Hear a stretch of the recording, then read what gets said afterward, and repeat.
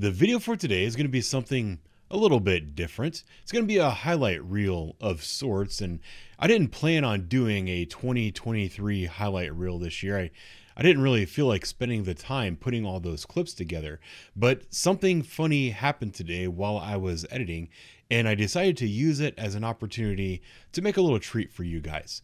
This is a little bit of a glimpse into how I organize my folders, specifically my thumbnails. So what I do is I have a body camera folder on my computer. In that folder I have photos. In that folder I have thumbnails.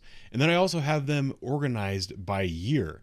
When I went to save the thumbnail for the video that I edited today, which you guys will see this video in a week or so, but this was the first video that I actually edited in 2024 with a scheduled 2024 release date without kind of not knowing what day I was going to release it. So I had to create a new folder for my 2024 thumbnails. And then, I was looking back at the folders. I have my 2022 folder and my 2023 folder. I was looking at all the pictures, kind of reminiscing about all the videos that I released in 2023. And I decided, what I'm going to do? I'm going to put them all in a timeline, and I'm going to set them to music and make a little video for you guys.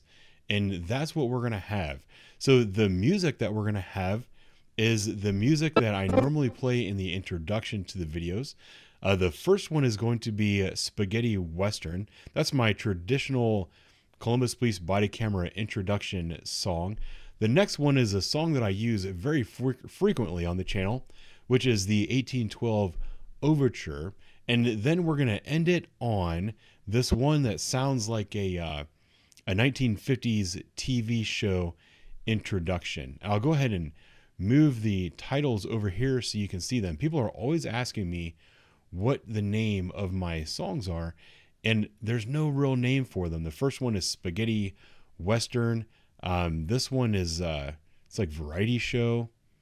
Yeah, there you go. The Golden Age, Spaghetti Western, and then the Overture of 1812. I'm not going to use this number 4 piano journey, but I put together a little slideshow for you guys. I had fun watching it back. I hope that you do too. Thank you for all of the support you've given the channel over the years. And here's to a fantastic 2024.